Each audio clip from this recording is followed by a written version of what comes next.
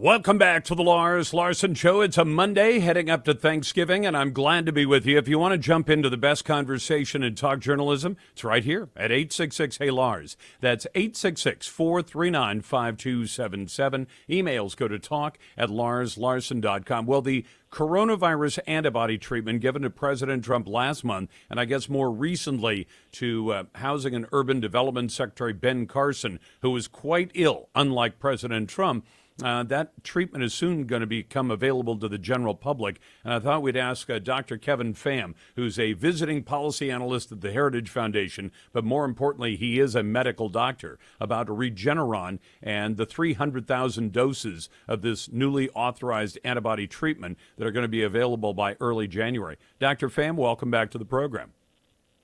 Great to be back. Thanks for having me. So why wasn't this approved a long time ago, or have we only just recently known that this was worthwhile as a treatment? I mean, the president got it a month ago. Right. So you would think that after the president got it, then we would consider it good enough for your average American. But these things take they take a little bit of time to gather all the data, to organize the data and present it such that it meets all the statutory requirements of an emergency use authorization. These things include preliminary results and an argument for the application of an emergency use authorization. So a lot of bureaucratic mess. You'd think that we'd be able to get through it for COVID-19, but it's probably harder to recover from bureaucracy than it is to recover from COVID-19. You know, somebody gave me the example the other day and said that in the case of Ebola, remember when he had the Ebola outbreak and we were concerned about it getting in here, they began working on a vaccine of some kind, and they said that the total time to get it approved was somewhere around 5 years. So people should realize that the fact that we now have 3 vaccines coming out against COVID-19 in less than a year is stratospherically fast for the American system. Does that suggest that our government regulatory system is too hidebound, that is too narrow-minded, and that is trying to be too careful? In the case of the vaccines, I don't believe that that's a very strong argument. The reason why this is going so fast is because the government is dumping a lot of money into the vaccines, and the government is paying for these vaccines before they're even proven to work. So they're taking away a lot of the business risk, and so this isn't much a matter of bureaucratic burdens holding back the vaccines, but it's more of a matter of the government underwriting the risk so that the businesses can just go on at full speed. Okay, but I mean, the actual lab work that created the vaccine, that may have been sped up somewhat by the money. But am I incorrect that it's not being held up? Because even now, unless it's happened in the last little bit, we still don't have emergency use authorization for the Pfizer vaccine or the Moderna vaccine. So, you know, once the private company has run all of the tests that it's required to run, thousands of people who get tested on the vaccine, what is it that takes all the time? Oh, right. With regards to that, then, yeah, you're absolutely correct. Right now, the vaccines are essentially proven. Moderna has to wait a few more weeks to get the follow-up time in order to make sure everyone is safe in the vaccine trial. But the Pfizer vaccine that's in there is sitting pretty, and we're basically and they applied for the emergency use authorization last Friday, and we're just waiting for the FDA to convene on December 10th, which is 2.5 weeks away. So I don't know why they're not moving heaven and earth to get their meeting going. Part of it is they have to validate all the data and then confirm that it meets all the requirements, but I feel like they'd be able to, if they put their heads to it, they should be able to get an emergency use authorization for something as important as this a lot quicker. But yeah, bureaucracy is very difficult to get through. Well, see, Dr. Pham, that seems to be an example. Is this meeting on, in early December, is that just the regular meeting of that board that they hold once a month or so, or once a quarter or so? So in other words, if you really have something where it's an all hands on deck situation, wouldn't you think that a body like that's going to hold a meeting says our regular meeting is in early January, but you know what? This is important enough. Why don't we all get together on a teleconference or a Zoom and let's make the decision right now and get the process underway? It's almost as though, if I'm right, that's their regular meeting, they say, oh yeah, we'll wait for it to come up in our regular meeting. What's an extra 2 or 3 weeks? No big deal, right? I would agree with you in this case. Now, to be fair to the FDA, they do have to validate the data, and there's going to be a lot of it. But yeah, there's no reason why they can't just get a whole bunch of people together in a room and start crunching through all that data right away and get this out as soon as possible. I don't see why this has to be on December 10th.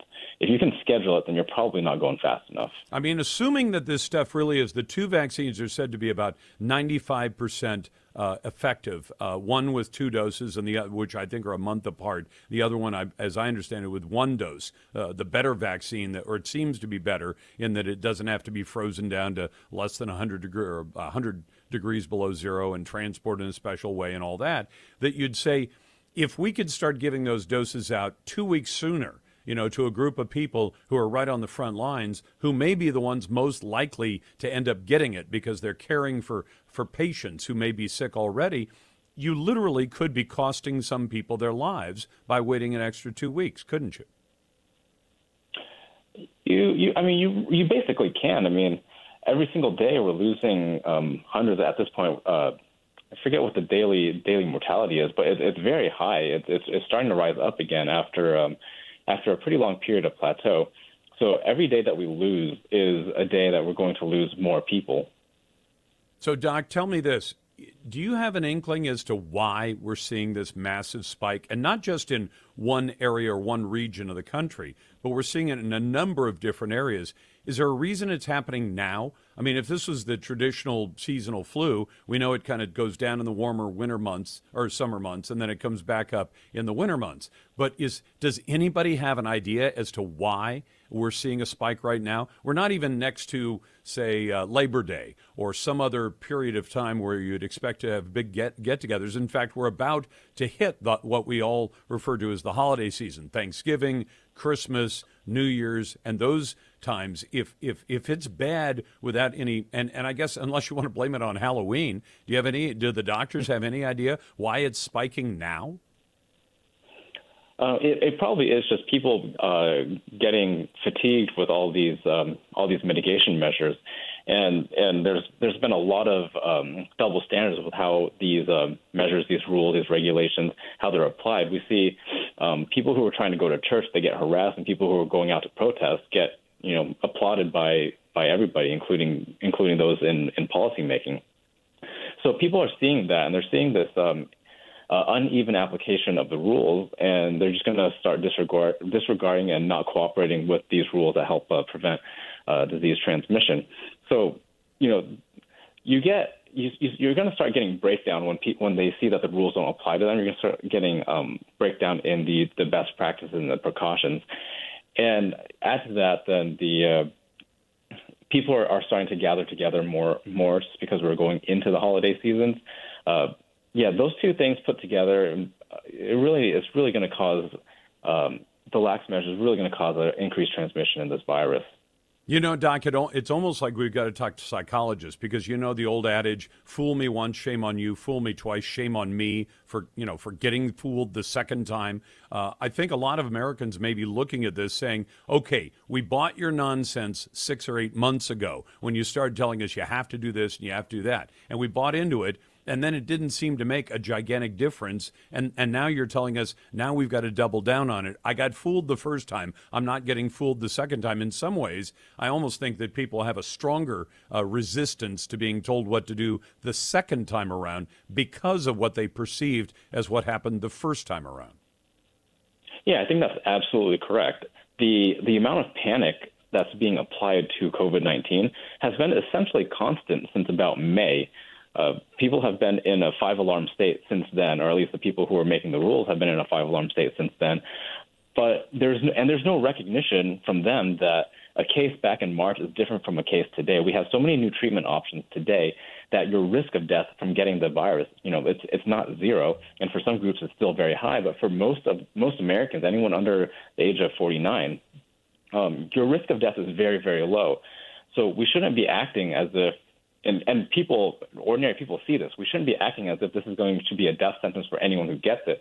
And because of the mismatch in perceived risk and the 5-alarm state that I've been talking about, because of that mismatch, then people are just not taking it seriously because they know that the people who are making the rules aren't taking it seriously either. Maybe the people making the policies haven't heard the story about the little boy who cried wolf, huh? Probably not. Yeah, probably not. Doctor, it's always a pleasure to have you on the program, and I hope this Regeneron really does help some people out there. Thank you so much for coming on the program. I appreciate it. Sure thing. Thanks so much for having me. You bet. That's Dr. Kevin Pham, who's a policy analyst at the Heritage Foundation, but most importantly, he's a medical doctor. Now, I'd do anything to protect my loved ones, and so did one off-duty cop in Virginia, should he face charges for allegedly protecting his family from a man with a knife. We'll get to that and your phone calls at 866-439-5277.